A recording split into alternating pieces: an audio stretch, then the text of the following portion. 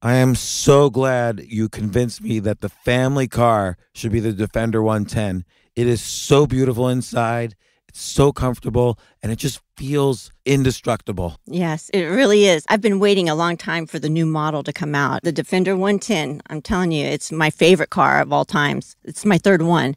You know, I have stories of going off-road. The guy managed the group. He was like, what are you doing in this beautiful car? I'm like, I'm going off-road. He's like, are you sure? Because you can use one of ours. And then they look like Mad Max cars. I'm like, no, we're going to do this. And he was shocked. Wow. Well, it's great because the Defender has been reimagined for 21st century adventure, and its unparalleled off-road ability, as well as its robust interior, are invaluable whether you're headed towards uncharted territory or just a weekend of exploration.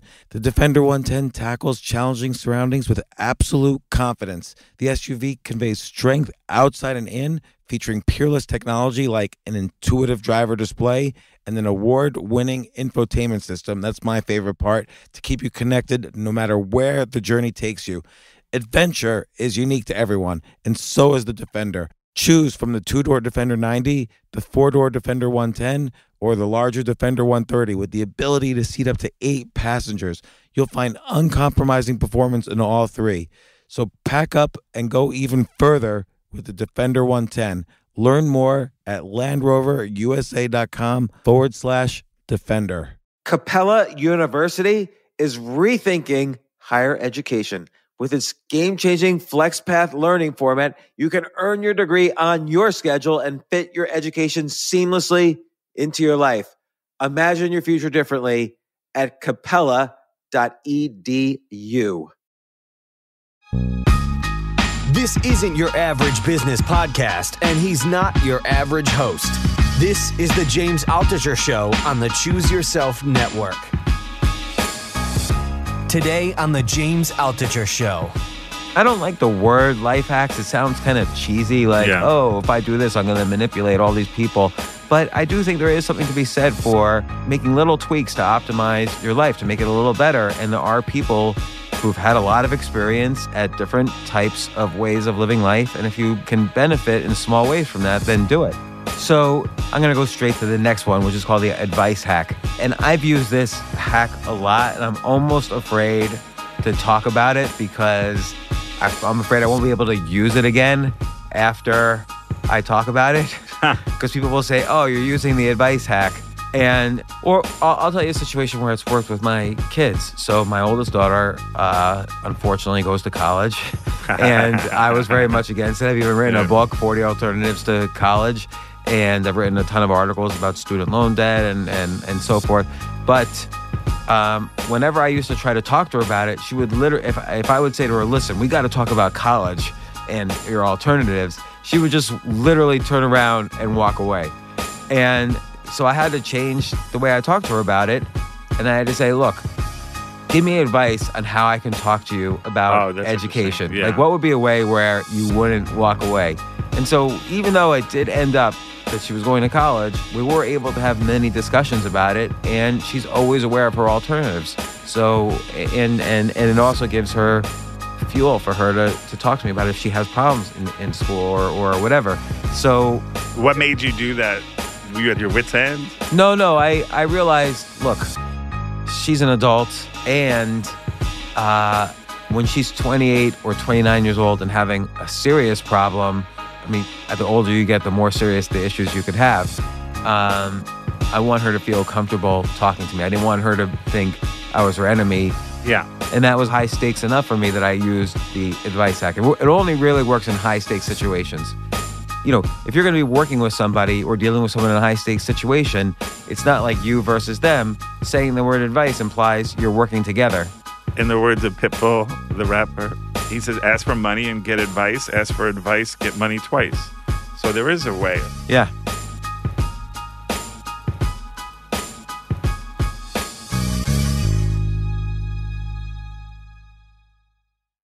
Okay, back for part 2 of the 1 Minute Life Hacks podcast with Steve Cohen. Steve, what did you think of the other life hacks? I thought it was really good. Have you started using them? I did start using them. What have you done? I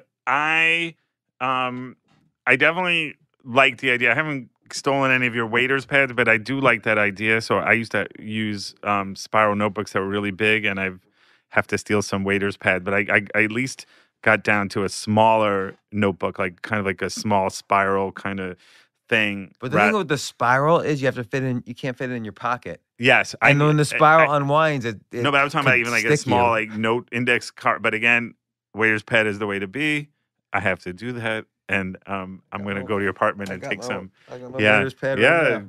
So I'm to be a Rockefeller. I even got a list on it. Yeah, give it to me. It's a collector's item. I could put on eBay. That was one. And I know I was trying to think of some of the other things that we had said. I know that the life hacks that I talked about, I continue to do. Like what? I definitely am careful about the words I use. And so if somebody emails me and says, I'm running 10 minutes late, I'm not like, no problem, because I don't want to throw in the word problem. Yeah. You know what? I use that one as well. Have we ever talked about this? I think we've talked about this. We might have talked about it on Friday. I don't like saying no problem because it's not there's no problems anymore. Yeah, exactly. And language is important. Yeah, 100%. There's a TED Talk about this where I forgot the name of the TED woman. Talk about everything. But she describes this indigenous culture. I don't know what indigenous means, but it's, they've never had contact with civilization, and they have no words for left and right. They only have words for north, south, east, west. So for instance, if they see a fly, they'll say, oh, there's a fly that's south, southeast from you, like right next to you. Oh, wow. And that's interesting. And it turns out because that's their language, that they're actually much more aware of where the directions north, south, east, west are than humans previously thought possible for humans. So some animals are very attuned to north, south, east, west, but we always explain it like, oh, there's magnets in their beaks or whatever. But humans could be just as attuned. It's just a matter of the language they use. Absolutely. And I think many people have talked about the inherent biases in language, whether it's sexist, where the word hysterical comes from uterus, or people say the word hysterical comes from uterus? Yeah. And so the implication is that, women are, more emotional. And so there's a lot of words like that. And I think, we have to be careful about the words we use and not too mealy-mouthed or timid about it, but I think mindful. So we have a couple of life hacks today that very directly involve use of language as life hacks. But first, I want to ask our audio engineer, do you hear some kind of reverb when we're talking? No, not really. I kind of hear an extra sound. I don't hear any reverb. And by the way, keep this in the podcast, this aspect, because every podcast this is raw, the Wild West. Doesn't need to be edited out. It's unfiltered. Do you still hear reverb? No, now it's gone. Yeah, it's from it's from the headphones. Okay. Yeah, and then I muted the headphones so you don't hear yourself anymore. Okay, so wanna dive right in? Yeah, we're excited. Thank you, Jay, by the way, for muting the headphones. Thank you, Jay, for muting the headphones. No problem. It's a very hard skill, Yeah. So this next rule is supposedly from Warren Buffett. I think actually there is some argument about the origin. It might not be from Warren Buffett, but it's called the 5-25 rule. And I found this to be immensely valuable for me about a year ago. Like I was starting to accumulate so many things that I was doing in my life. Like I wanted to write a novel. I wanted to do stand-up comedy. I was running a business. I was in the business itself. There were many different products. I was doing a podcast. And my interests were getting to be too big. And I was trying to figure out, how do I slim down my life? Because minimalism is not just about the items you carry around in your bag, but the items you carry around in your head. And I was getting too stressed out, even on things that I love doing. So this is called the 5-25 rule. And again, it's attributed to Warren Buffett, but I don't know if that's true. And he says basically, list the top 25 things you love to do. 25. Like make it as big a list as possible. 25 things. And then make 2 columns. On your right, put your first 5. On your left, put your first 5. and put the next 20 to your right. And then here's the interesting thing. Never, never, never look at the things on the right list again. And it's interesting because people say, oh, only attend to the bottom 20 after you do the first 5. No, his whole point is anytime you spend on the bottom 20, even though they might be things you love doing, they're because they're in your top 25 things. Out of the billion things you could be doing in life, these are the top 25, so all 25 of them are important to you. Anytime you spend on the bottom 20 as opposed to the top 5 will take away time you could have been spending on the top 5. And you only can achieve excellence in so many things, and let's say 5 things. So his whole point is, never let yourself be distracted from the top 5, even if it's by other things that you love. No, I absolutely agree. No, I think that we all have a hard time doing that because what seems urgent we think is important. And I also think somebody like Atul Gawande has popularized the idea of a list, and it really helped efficiency in hospitals. And he talked about the checklist for surgeons, and even their efficiency got so much better. So I do think you manage what you monitor. So if it's there for you in front of you and you could see it, maybe you're more aware of what you're spending your time on. And I've found that since I began working with you, it's very important for me to say, okay, thankfully, when you're with entrepreneurs who have an entrepreneurial mindset and are very creative, you have a lot of opportunities. And we have to say, okay, what's really worthy of our time and effort? And what do we really want to do? What do we really want to accomplish? So I definitely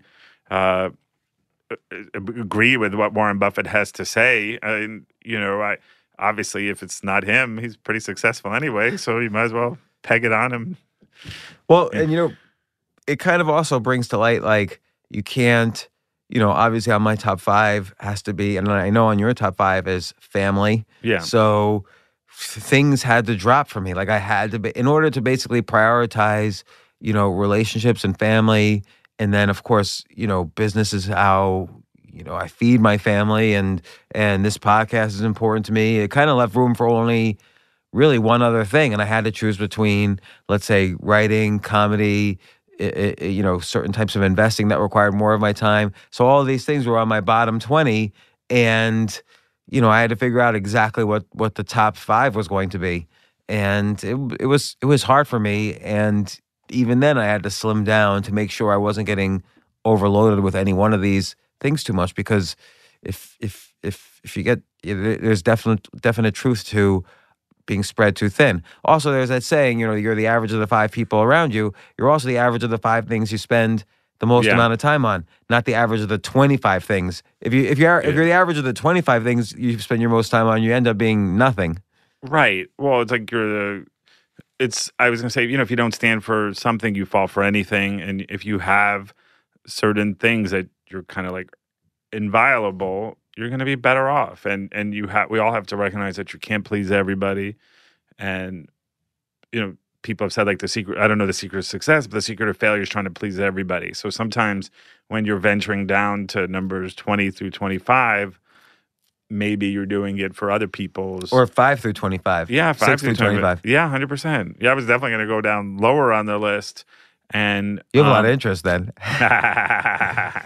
But I also think, and I know Susie Welch had written a book called 10, 10, and 10, and I believe it was something to the effect, like, let me think about things and say, is it going to matter 10 minutes from now? Is it going to matter 10 months from now, 10 years from now?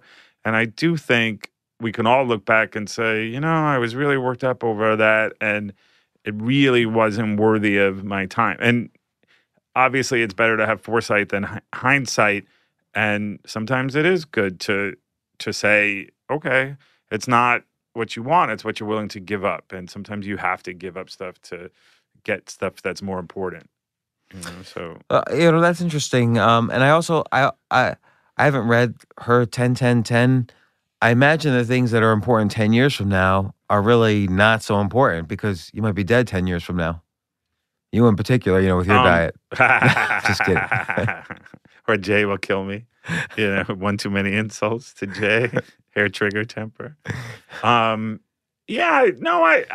think No, I think it could also mean that, okay, you're always going to have your family. So if you know, I read a review. You just conducted a great interview with Mike Ovitz, and I read a review of his book, and it said that he was talking about how he really enjoyed his girlfriend or fiance's teenage daughter, and maybe implicit in that admission is that maybe he wasn't as present earlier with his children when they were that same age. So you'll never regret, spending time with your children, or or your parents or your family or your relatives. I mean, some of my relatives I might regret spending time with, but I think, no, I think you'll always appreciate it.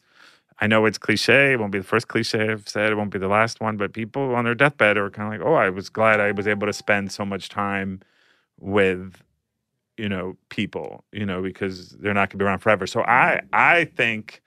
Yes, I heard Warren Buffett, though. I did hear Warren Buffett talk about seizing the moment, and he gave a speech where he talked about, okay, he was speaking to a group of 20-year-olds or, college students, and he said, no, a lot of people put off a lot of things, and, having fun or being promiscuous even, or having relationships, and do you want to wait till you're having trouble with those same organs, or do you want to do them now? Do you want to appreciate, your vitality and when you're most vital? So I think these are very helpful. I like also reminders. the idea of combining Altucher Gwandi's checklist technique.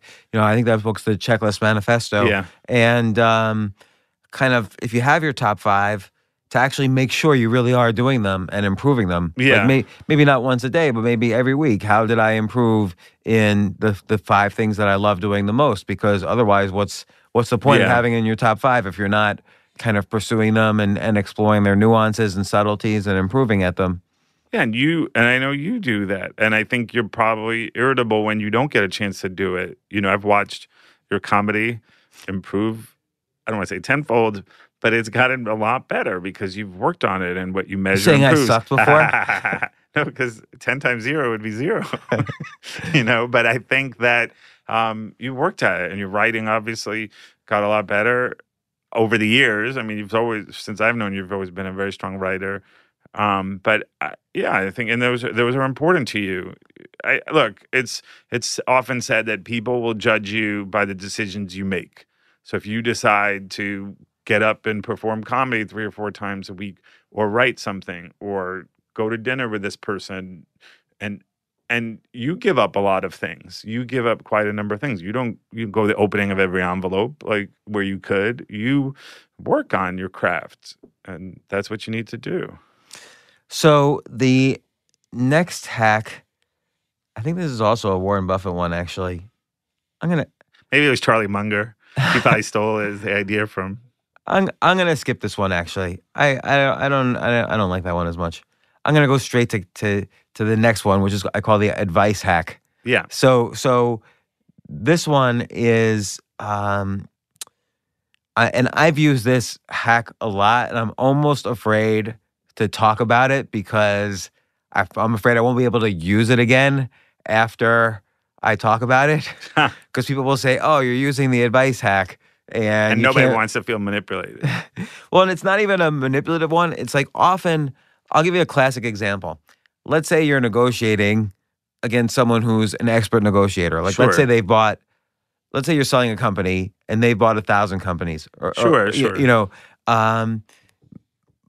And then the first thing they say to you is like, well, what do you want for your company? Right. And I don't know, they're like a grandmaster at this. Like, sure. If a grandmaster chess player plays a chess player straight off the street, there's 0 chance he's gonna lose. There's a 1,000% chance he's going to win. And so a grandmaster negotiator is not gonna lose against someone who's never negotiated before. And by lose, it doesn't mean the person in a good negotiation, both sides will feel like they've won. So that's what will happen is the loser will feel like he's won, but actually did not get what he wanted, what he could have gotten in the long term. So often in a negotiation, the grandmaster negotiator might say, I'm not saying this is a good technique or a bad technique, but I'm just segueing into the advice hack. But the grandmaster negotiator might sit down and say, "So what's the value of your company? What do you want? What do you want me to pay?" And this is where the advice hack kicks in. I always reply, "Listen," and I'll use the grandmaster analogy. You're the grandmaster at this. I'm just, I'm really just focused on my business. I have been for years. I built it up. I have no idea what it is, what it's like negotiating these things. You negotiate all the time. If you were to give someone like me advice on what to say now, what advice would you give? Right. And so I mean it very sincerely, because I do think I only would say it to someone who I think has higher skills and status than me in that area.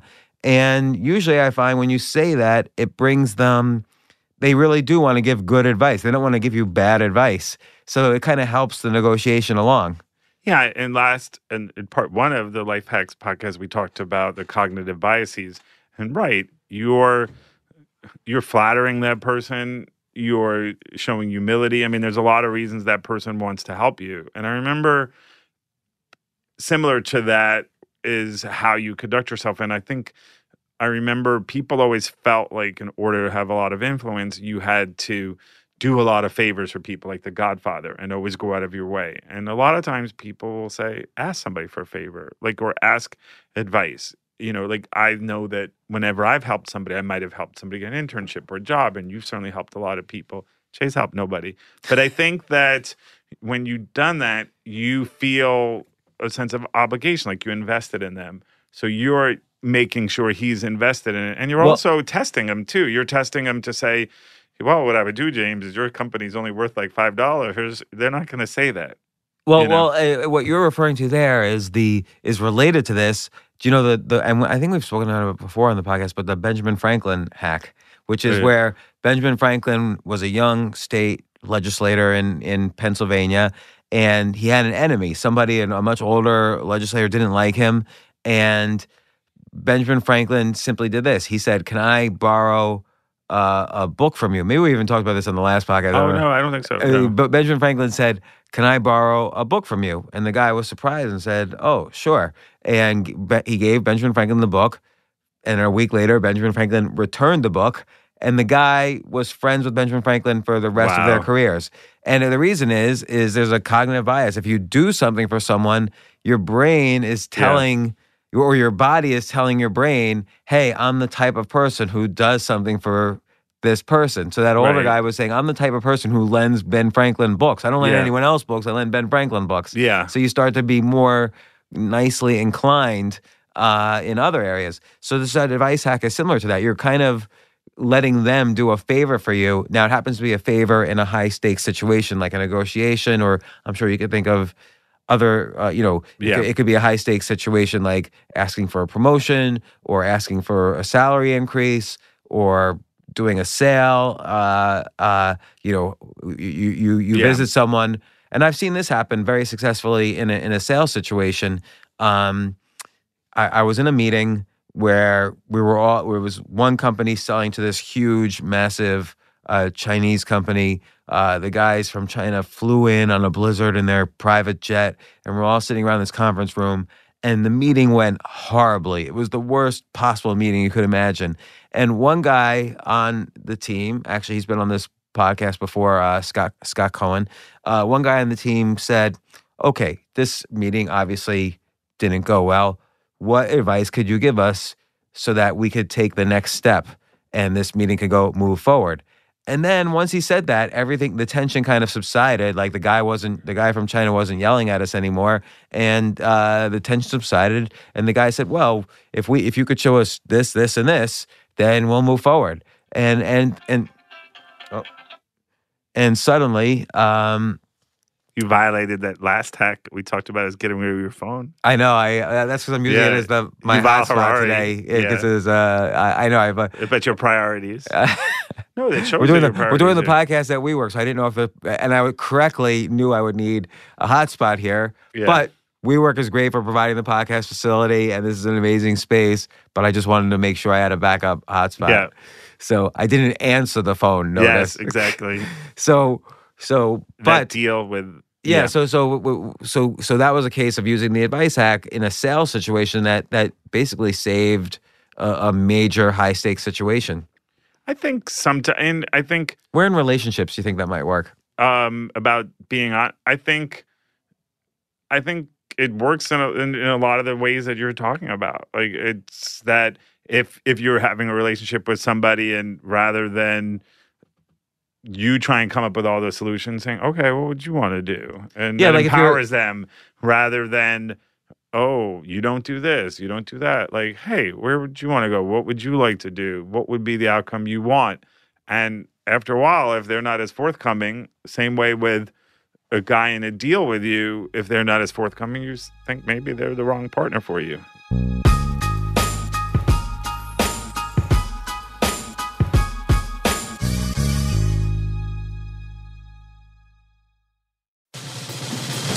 These days, we're all investors, trying to be smart with our money despite our worst impulses. But at iShares, we believe that deep down inside of every investor is a better investor.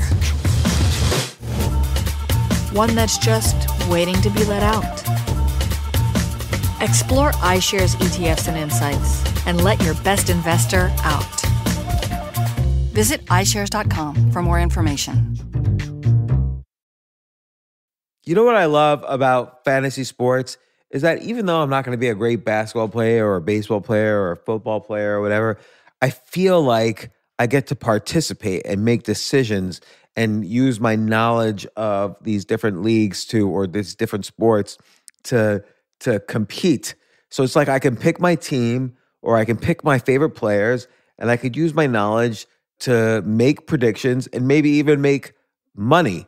So with the basketball season here, you can now pick combo projections across football and basketball from the Specials League on Prize Picks. This is a league created specifically for combo projections that include two or more players from different sports or leagues. Want to play alongside some of Prize Picks' favorite players like rapper Meek Mill and comedian Andrew Schultz, who's also been a guest on this podcast, and I've been a guest on his? You can now find community plays under the promos tab of the app to view entries for some of the biggest names in the Prize Picks community each week. Look, Prize Picks even offers a reboot policy so that your entries stay in play even if one of your players gets injured. For football and basketball games, if you have a player who exits the game in the first half and does not return in the second, that player is rebooted.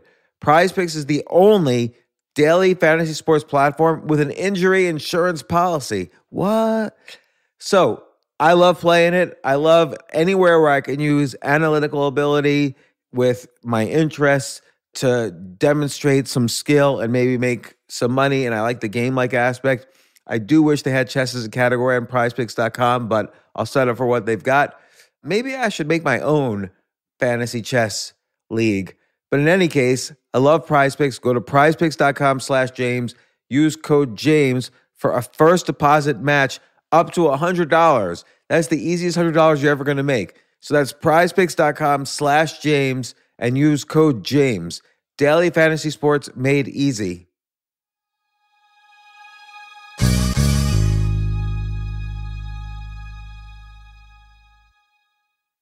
The future of learning is definitely online. Like, it's such BS that you have to spend $200,000 or take $200,000 in loans and go to some fancy school when it's useless. It doesn't guarantee you a job.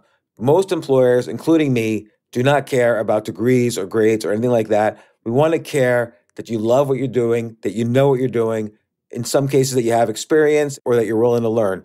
But people in general love learning and are curious. Like, the key to success is curiosity.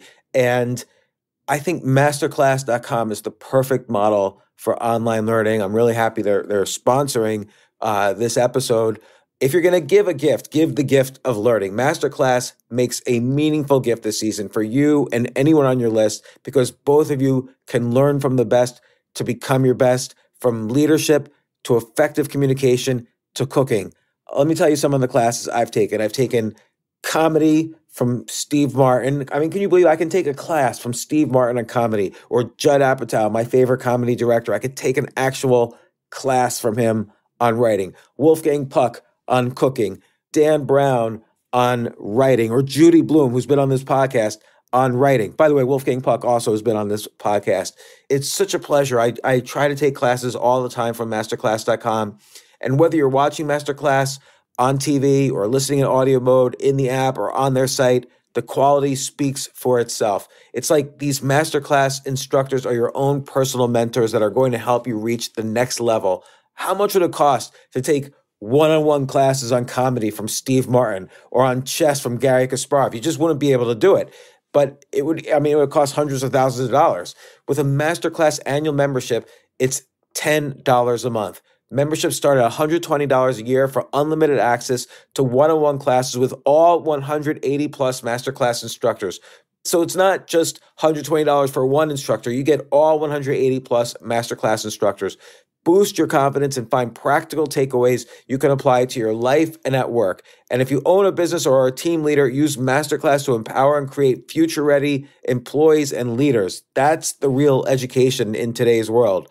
So this holiday season, you can give one annual membership and get one free at masterclass.com/JAS. JAS, of course, stands for the James Altucher Show. So right now you can get 2 memberships for the price of one at masterclass.com/JAS.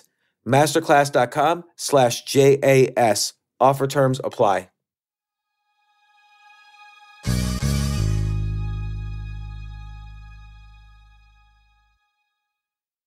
I'll tell you a situation where it's worked with my kids. So my oldest daughter, unfortunately, goes to college, and I was very much against it. I've even written a book, 40 Alternatives to College, and I've written a ton of articles about student loan debt and so forth. But whenever I used to try to talk to her about it, she would literally, if I would say to her, listen, we got to talk about college and your alternatives, she would just literally turn around and walk away. And so I had to change the way I talked to her about it. And I had to say, look, give me advice on how I can talk to you about education. Yeah. Like, what would be a way where you wouldn't walk away? And so even though it did end up that she was going to college, we were able to have many discussions about it. And she's always aware of her alternatives. So, and it also gives her, fuel for her to talk to me about if she has problems in school or whatever. So I don't know. What made you do that? Were you at the end, or your wit's end? No. I realized, look, she's an adult, and when she's 28 or 29 years old and having a serious problem, as opposed to whether or not she should go, going to college is a serious issue, I think, but the older you get, the more serious the issues you could have. I want her to feel comfortable talking to me. I didn't want her to think I was her enemy. But if I said, no, you can't go to college, and then she was just miserable and hated me. So at some point, your kids are adults, and they need to make decisions for themselves. But I still wanted to have the conversation with her so she'd at least know my opinion. Yeah.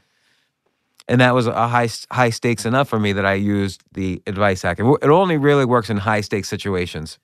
Yes, but I've been in situations where you were in a negotiation and with people at work, and they have to. I think it works when both people have stakes. It's when Adam Grant talks about, when you're dealing with a giver or taker, or it works when you have a giver and a giver. And that's instructive too. You either win or you learn, and you may learn who you're sitting across the table from, and that person isn't worthy of you doing a deal if they're not going to be forthcoming, if they're not going to see it as a win-win. Right. If someone you don't want to deal with them. Yeah. If someone says, "Oh, don't try the advice hack on me. I just heard you talk about it on a podcast," you could say the truth, which is I legitimately want to learn. Like, that's why I'm negotiating with you. I want to. You're the person who's the expert, so I want to sell my company. I'm making that scenario up. And doesn't mean it has to be duplicitous or oily on your part. And it's not unlike with King Solomon, where one person, you'll find out who wants more in any kind of negotiation, and that's what you want. You want somebody who cares the same way you do, and so they should want you to do well in that deal or to be fair. And you're not, you might be in a way underestimating your acuity when you're dealing with somebody saying you're the grandmaster, to that person. But I think you're savvy enough to know if somebody's giving you a deal that's not kosher for you.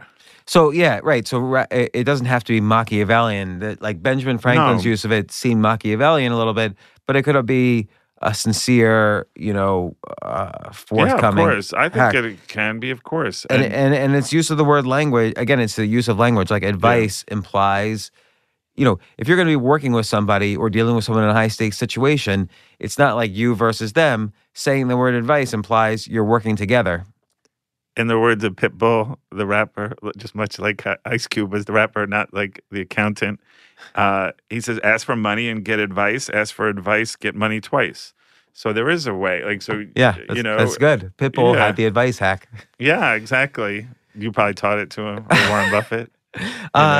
So this next hack I've totally violated today, but I explained my reason why. But there's a deeper nuance to this hack. But the hack is called leave the smartphone at home, which I have my smartphone right here. But I've been doing this for almost 2 months now. Yuval Harari was on the podcast, and Yuval Harari wrote *Sapiens*. He wrote *Homo Deus*. He wrote 21 Lessons for the 21st Century. And one of the smartest people we've ever had the opportunity to have on the podcast. And one thing I thought was interesting is he didn't have a smartphone on him. And he gave a bunch of reasons. Like I said, what if you had to meet somebody? And he said, well, we'll arrange to meet and then meet. It's not like, show up at 2:30 and we'll just text each other. You become much more concise about your plans. And then the other thing is how do we ever do it before cell phones? Right, and he kind of implied, which I then researched further, he kind of implied with the obvious, which is smartphones are not productivity enhancers, they're productivity wasters in most cases. Yeah, absolutely. Like you think they're enhancers because, while you're in a cab, you could be answering emails and responding to things and you get a lot more done. But so for a month and a half or 2 months, I've been not carrying the smartphone around. And even though I'm carrying it around today as a mobile hotspot, I don't actually use it as a Listen, one murder, you're not Jack the Ripper. But if I have you've seen me not carrying it around 100%. And I find two things. One is, so there's three things. The third is the research. But the two things I've noticed personally is that I'm able to read and think a lot more. So like if I'm in a cab, usually the other person's looking at their phone, like just whipping through Instagram, and I'm reading a book or thinking about things or looking outside or working on my waiter's pad or whatever. The other thing I've noticed is that when I get home, it's not like I then, spend 4 hours on my email. I'll go to the email. I'll see there's 3 emails. I'll see within seconds there's 3 emails I have to respond to. I'll respond to all 3, and that's my email time. Because I haven't been spending all those hours checking email, checking Instagram, checking Twitter, checking Facebook. Well, I'd say it's two things. Is sometimes we confuse activity with accomplishment, and we're just busy and we're trying to do stuff just to do it, and we're so used to doing it. And I remember I was listening to something the other day, and they talked about how anything will get our attention, like with your phone or any stimulus, if it's new, if it's threatening, or if it's pleasurable. And that's one of those 3 things will kind of wake us from our stupor or distract us. And I think the people who need to get in touch with you know where you are, and or even like if there's always a worst case scenario. What if one of your kids is hit by a car and is in the hospital? Well, she's already been hit by the car. I know this sounds awful, but she's already been hit by the car. I can't stop her from being hit by the car. And having the cell phone usually won't get me there that much faster to get upstate. Sure. So it'll just make me worry more and be more anxious. I guess if there's a life-threatening decision I have to make, but that's never happened in my life, actually. So the odds of that are very small. And usually I'm not really that, usually I'm home. I work at home, so usually I'm not that far. So in my home, I'll use my cell phone, but just not outside of my home. Yeah, I think it's great. I haven't been successful in adopting that plan, but I think maybe another hack I thought was really instructive was when people say, if you're going to take on a new activity, whether it's working out or doing stuff that you don't maybe like that much, maybe just try a very small interval of it.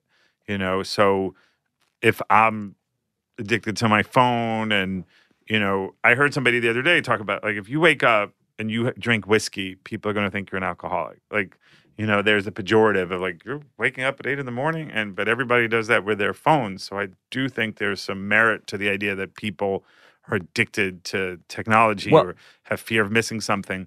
But what I was going to say is just maybe try for an hour a day or 2 hours. I mean, as you've said, like, check your phone 260 times a day. And Right. So that's the other thing. So I did the research, and you just said people on the average check their phone 260 times a day. That's not the answer. People, well, this is different than checking, but people touch their cell phones 2,600 times a day. Yeesh. And the average American spends 4 hours and 40 minutes every day on their cell phone. Now, I spend time on my cell phone every day as well, but at home. If I'm out, I probably save myself 2 hours a day. Now, but you bring up something interesting, which is, and this relates to the other nuance to this life hack. For all of our podcasts, we're talking to the smartest, most successful people in the world. So I try to always get a takeaway that I then research on my own to see if it works or not. Absolutely. But I try to get at least, a couple of takeaways, or at least one from each guest. And it really, I want I'm not a journalist. I want this podcast to improve my life. And that's why we have the guests that we have. That's why we always talk about the guests. Like, will this guest improve my life? And will it improve the listeners' lives? So as an example, we had on Aubrey Marcus, the CEO of Onnit. He recommended every morning, and he gave some scientific research, take cold showers, like freezing cold, ice cold showers. Put it on the icest temperature possible. So I do that every morning, and you still do it. I still do it. You're I did on it. your own there. I did it today. Yeah. I still do it. He recommended take a full glass of water, take an ice cold shower, and do 25 push-ups. So first thing when I wake up, I do those three things every day. Do you feel better from? I don't know, but good for you. But I do them. But I think you feel. You might not feel physically better, but you feel. It's hard to know how you would have felt otherwise, but I think I feel more alert in the morning as a result. Keep a commitment to your commitment. Yeah. So good for you. You're on your own there, but I mean, I think there are certain things I don't necessarily need to do. I mean, I shower once a week whether I need to or not, but I think that, no, that's a tough one. Yeah. And we've had on Ariana Huffington talking about sleep, and she mentions how even having the cell phone next to your bed, even if it's off, worsens your ability to sleep. And she has so much research about how important sleep is. I mean, it's a life or death thing, the quality of your sleep. You'll actually live longer lifespan just if you sleep more deeply. So I've started plugging in, I used to read, because I didn't have any books, because I was minimalist. I was carrying around without any books. I used to read on the Kindle on my phone, and then I would just plug the phone in when I went to sleep. But now I plug the phone in another room, so it's not even there when I wake up. It's not there in the middle of the night. There's no temptation to check it at like 2 a.m. There's no glow from it. So that was the takeaway from that one, that I don't. But that was a way to kind of start weaning myself off phone. Then another person suggested, I forget who, take off all the apps on the phone. So if I go on Twitter, I don't have the Twitter app. I just go on Twitter via the Chrome app on the phone. So that started to save time on my phone. I'm not instinctively getting Twitter notifications and then checking Twitter. I got rid of all the games, all the apps, everything. And then Tony Robbins, a takeaway, bring the target closer. So he was using that to explain how he taught Marines how to shoot better. Okay, don't start them off shooting targets 100 feet away. Start them off shooting targets 5 feet away. So it's like what you said. Okay, maybe 1 out of 2 days I won't. Or if I'm just taking a walk around the block, I'm not going to bring my cell phone with me. Yeah. And you build up. Or what I did was, and this is a takeaway from Tim Ferriss, don't commit long-term to a habit change. Do it as commit to an experiment for a week. So the Yuval Harari thing, I said, okay, I'll do an experiment for 1 week. And it's turned into, 6 or 7 weeks later, or maybe even more, where I I don't really bring the smartphone out unless it's targeted use as a mobile hotspot.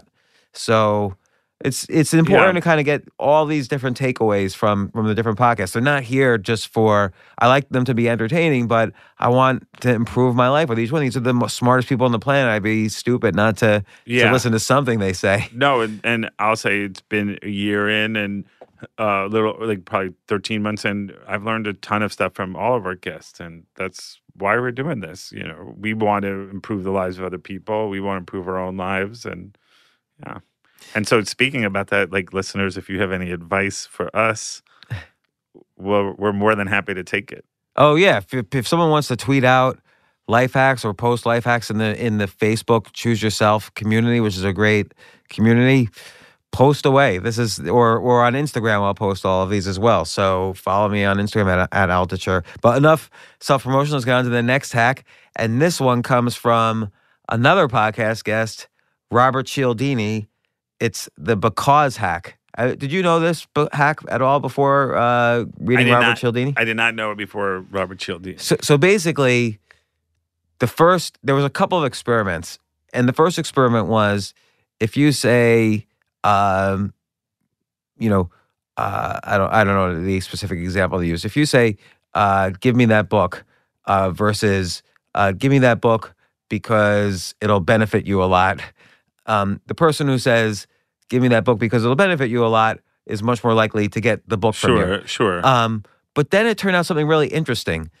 If you say, "Give me that book because you're giving me that book," so that's called placebic information. You're not actually adding anything to the after the because. It's really the same information content as just "Give me that book." Yeah. But you'll have the exact same results as the person who says, "Give me that book because it'll be of great benefit to you." Wow. So it's the word because somehow triggers something in the brain that automatically makes you want to do something. And I don't think they know why that works.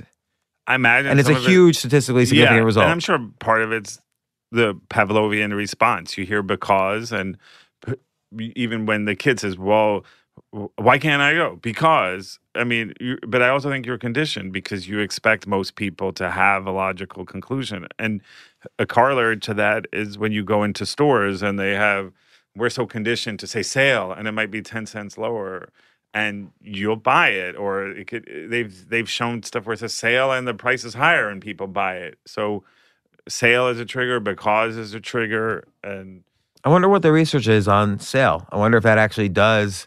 Oh, yeah. I mean, I know when we do advertising for products, discounts work, but I don't know if that's just because it's cheaper or because people feel like they're getting a bargain. I don't know what the answer is. I remember this guy, and I did this once when I was in college, and he wrote something in the LA Times, and he said, he just had this ad, and it said, this guy, Leo Rostin, who wrote The Joys of Yiddish and other things, and one time he put in the LA Times, he put this classified ad for Craigslist. Eviscerated everybody else's ads. Thanks for giving money to journalism, Craig. Very nice of you.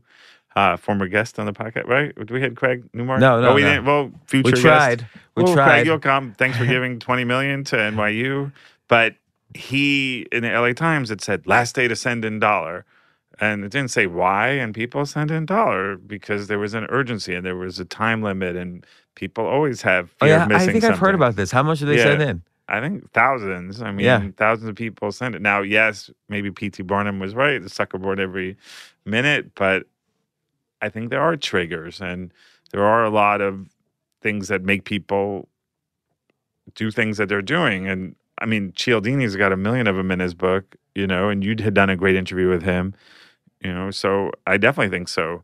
Like you're in a store, you're listening to your headphones, you're distracted, you're checking your phone, you see sale, and you're like, okay, because you want to feel good about yourself for doing something. That's why we do it. Like why do we do any habit? Because it's pleasurable. And it's as much the idea of you feeling like you saved money rather than the actual saving of the money. Like is $1 or $2 on paper towels going to mean as much to you? But hey, you feel like I'm the kind of person who looks for sales. I'm the kind of person who gets value. Or maybe with the because hack, I'm the type of person who needs a rational reason. Sure. even though basically, and this is a takeaway from both Robert Greene and Scott Adams, basically most of our behaviors, and actually, who else talked about this recently? I think Yuval Harari, actually. There's sort of this myth that we have total free will, when reality is we're mostly irrational and ruled by all these biases. So you might as well understand these, so-called laws of human nature or cognitive biases or whatever. But the because one is interesting. So if someone says, "Oh, you want a promotion? Why should I give you a promotion?" You have two choices. You could say, "Well, I did this, this, this, and this," and or you could say, "You should give me a promotion because I did this, this, and this." You'll have this hack shows you'll have better results by taking the second approach, making sure you can fit the because in the sentence. Yeah. And then I'll just say with Robert Cialdini, one of the most, since we're listing takeaways of podcast guests, the takeaway the most important takeaway I get from him, other than the because hack, is listing the objections. So if you're trying to sell something, or let's say in the case of why should I give you a promotion, if you say the objections before the other side says them, sure. So you might say, well, here are some reasons why you might not give me an objection. I have less seniority. Right. I have I just got promoted 2 weeks ago. I just had a baby, so I won't be working. You can list all the objections, and then you answer them. And the important thing is, he's thinking, the other side, he or she is thinking anyway what the objections are. If you bring them up before they address them, then it comes off, and it is, in fact, sincere and honest and authentic, and it shows you're thinking about all the issues. And then there's nothing they can say to argue with you when they're trying to come up with an argument about why they shouldn't give you the promotion. Yeah, and I do that sometimes if I'm reaching out for people to come on our podcast, and I'll say, "No, it seems crazy, and I know it seems delusional, but hey, if you don't ask, the answer is always no," and people appreciate it. Or, "Hey, if we could help you to do it." Like, I've had people, as a producer, reach out to me, and they didn't seem aware, and it was always the old joke, like, "I'd like a book on chutzpah, and I want you to pay for it." They didn't have an understanding of what you wanted. So I do think it's disarming. You're disarming their attack for you. Moron, you've been here 3 weeks. Why should you need a promotion? But I think it's disarming and shows awareness. And if you say before you answer yes or no to the promotion, let me, I know I've only been here 3 weeks, but already I blah blah blah, blah, and you give your plan, and you list, you give your answer the objections first. By the way, for more on this, we just made a video. Yeah, I was about to say that. If you search on YouTube Altucher and Eminem, you'll see the YouTube how Eminem uses cognitive biases to win rap battles. We talk about the list of It was really a great video, and you and Jay did a fantastic job. And yeah, you couldn't find a joke about Jay. I saw you reaching for a joke about Jay, but you couldn't quite find one. In the words of Billy Joel, I wanted to leave a tender moment alone. Like, I didn't want to, I just think it's not as effective if every single time I insult Jay. I thought it was really terrific. It's like, also sometimes you have to give an unalloyed compliment. Like, you just have to say, yeah, it was really good. And like, just appreciate excellence. So I thought it was really great, and I was proud to be involved with it. This is part 2 of our life hacks. Check out the part 1, which was the last podcast or within the last week or so. And if you have any life hacks, again, share them with us on the Facebook Choose Yourself group, or follow me on Instagram and share it, or share with me on Twitter. And again, I don't like the word life hacks. It sounds kind of cheesy, like, oh, if I do this, I'm going to manipulate all these people.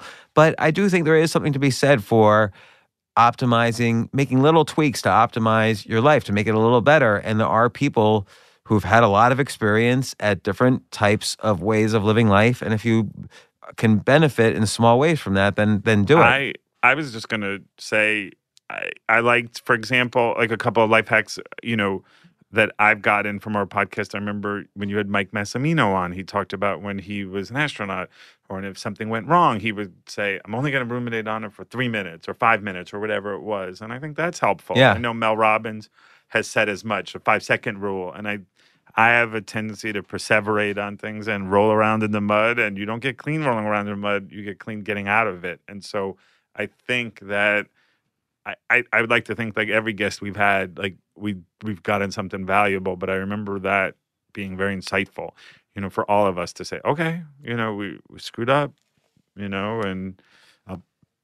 I definitely think that was very helpful. Trying to think what else I've got. I mean, I've gotten so many things from our guests. It's ridiculous at we this like point. Amy Morin. Amy Morin. I think by the way, when you said the word perseverate, Amy Morin used the word perseverate. Oh, she did? Oh, wow. That's like the first time I ever heard that word. Really? Now, this is the second time I've heard that word. So I'm going to have to use it. That's my takeaway here is I'm going to use the word perseverate means, I guess, thinking a lot about something. Yeah. I have never heard that word before, and now I've heard it twice in 2 weeks. Yeah. All right, well. Thanks a lot, James. Yeah. Yeah. Well, once again, Steve, welcome to the podcast. Steve Cohen, podcast producer extraordinaire. And if you like these podcast hacks, or life hacks rather, or these podcasts about life hacks, subscribe to the podcast, follow me on Instagram, tweet at us some new life hacks. We'll do another podcast about this down the road, and we're constantly keeping track of what we learn from our guests, so we'll always be able to summarize. And that's it. Thanks once again. Thank you. See you soon. It's good stuff.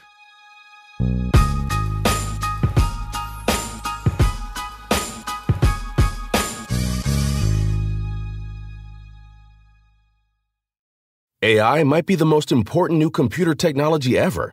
It's storming every industry, and literally billions of dollars are being invested. So buckle up. The problem is that AI needs a lot of speed and processing power, so how do you compete without costs spiraling out of control? It's time to upgrade to the next generation of the cloud, Oracle Cloud Infrastructure, or OCI. OCI is a single platform for your infrastructure, database, application development, and AI needs.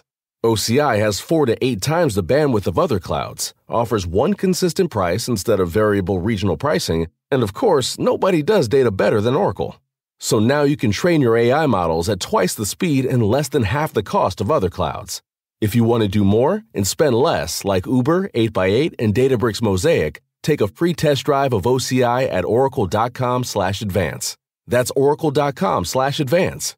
oracle.com/advance.